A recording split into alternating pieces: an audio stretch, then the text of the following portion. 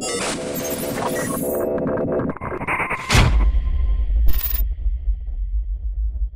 right, guys, how you doing? John Meadows here, and I'm with one of my best friends in the world, and he's also the owner of EliteFTS, Dave Tate. And we're very lucky here. So here at Dave's facility, we have a lot of different squat bars. And I've, as many of you know, I love squats. And I've had to kind of change how I squat over the years just because I'm a little more beat up. But what I want to show you today is we have multiple squat bars set up, and Dave is going to talk to you about kind of the different uses of the bar and just kind of how to intelligently program them. But we have a safety squat bar right here. We're going to cover that. And then right here is my personal favorite bar. Dave introduced me to this back in, I want to say 2010. This is called a spider bar. And then we have a regular bar over there.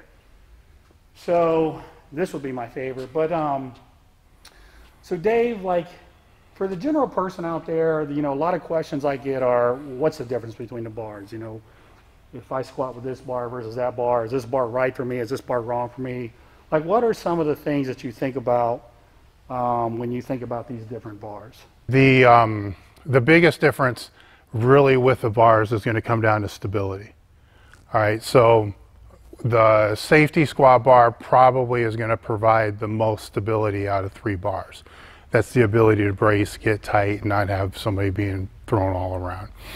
The straight bar would be second to that because it's also closer to the center of gravity. Okay. The spider bar is going to be the most unstable out of the 3. Okay. The 4th bar would just be the cambered squat bar, which doesn't have the handles as the spider bar does, which would be the most unstable. Yeah. The spider bar is the spider bar because I can't grab a straight bar, and I realized I couldn't grab a cambered bar either. So I stuck a yoke on the spider bar, so that's kind of how the spider bar became what it is. So wait a minute, hold on, I didn't know that. So you made the spider bar? Yes. Holy cow, I didn't know that. Yes, right. Because it used to just be the cambered squat bars that we used at Westside. So check this out, Noah. See, this is, for you guys that don't know what a camber is, it's this right here. And when Dave talks about stability, this can actually swing. So Dave, I did not know this, but Dave added this feature, which is the safety squat bar, how they're made, on top of this, because right up here was hard to grab a hold of. Right? Yeah, well, I couldn't even grab down here. So on a cambered bar, you'll grab here. I can't even grab there. So what happened was, as we get older, more and more exercises get pulled out of our arsenal. It's just kind of what happens. So I can't squat with a straight bar, so that was out. Then I was left with a safety squat bar, but over a period of time, it's like, the only thing I can use, I need something else. Yeah. So the cambered bar, that's where that came in, and we just called it a spider bar because it looks like a spider.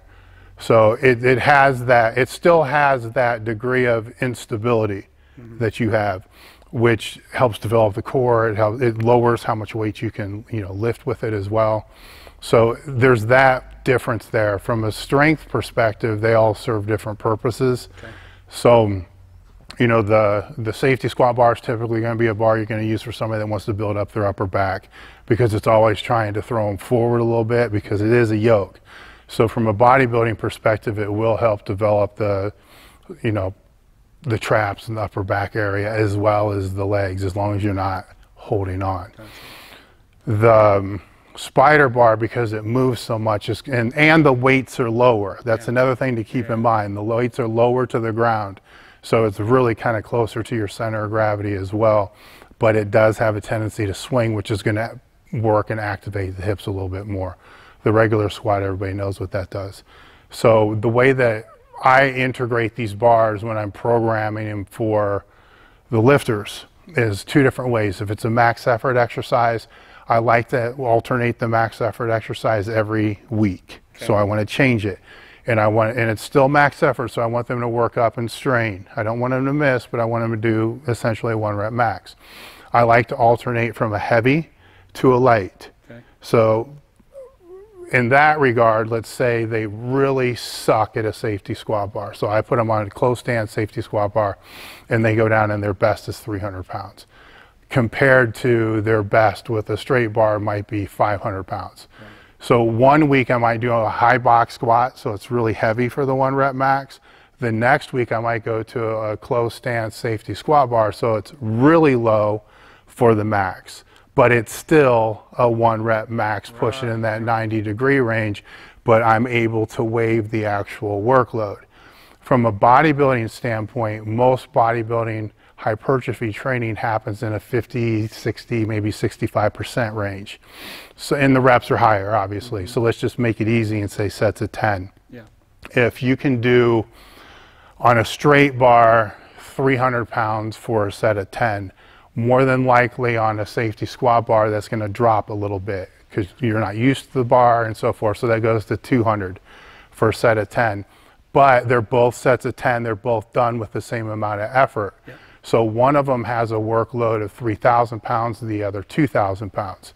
So depending upon how you want to vary and cycle the programming, you can either ascend the workload through the squat or descend the workload. Gotcha. And the spider bar falls in there is another alternative, which gives you a whole completely different max, which is typically for most going to be a little bit lower than the safety squat bar. Okay. But as they become more proficient with the bars, it actually reverses itself, where the spider bar will become the bar that they're the best at because it's really the lowest center of gravity. They learn how to stabilize a little bit, but they won't be really good at it until their hips and glutes and core get strong enough to keep it from moving around.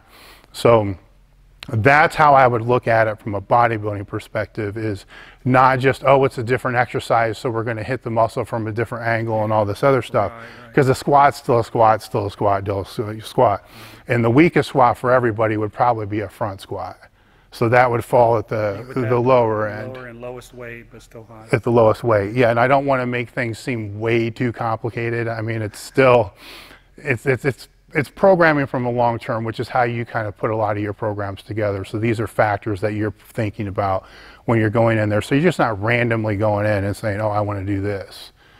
Yeah, this is really cool. Like, so if you guys didn't catch that, what Dave was saying is the bars that you can use the most weight with, essentially, are going to tax you the hardest.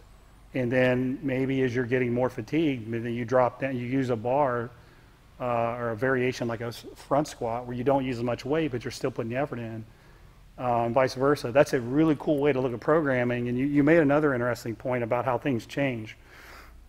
I remember back in the day when I could do 585 for 10 with a regular barbell, and I could front squat, or I could safety bar squat maybe 2 plates and a quarter. And now I could maybe do 3 plates and a quarter on the safety squat bar and maybe 2 plates and a quarter with a regular bar. So it is interesting, to your point, of how things change over time. And in the last 8 years squatting here, you and I have basically done the safety squat bar and the spider bar. I mean, those are the 2 bars we've really used the most. And, you know, and in terms of leg development, my legs actually got a lot better.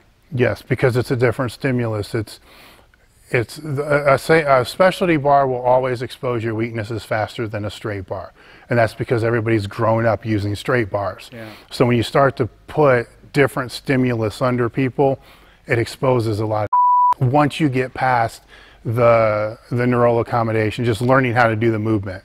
So after they figure out how to do the movement, after those 3 weeks, it's like, holy you know, I feel the safety squat bar in my quads like crazy. Yeah. It's not because it works your quads more, it's because it's exposing that your quads are probably a weak point in that movement, where for somebody else it may blast the out of their glutes and hamstrings because that's where they're weak. Right. That's where the rotation and using different bars to squat with, I think, is necessary, not just for strength, but even for hypertrophy. It'd be no different than you don't want to go in and do a leg press every workout, every time you go in the gym for the same sets and rep range, because after a while you're just going to be accommodated to that. Right. The body would have no reason to adapt.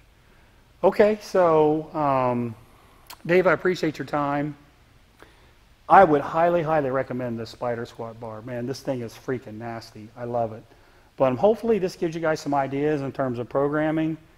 And not just changing things just for the sake of changing them, but for actually having a reason to change things.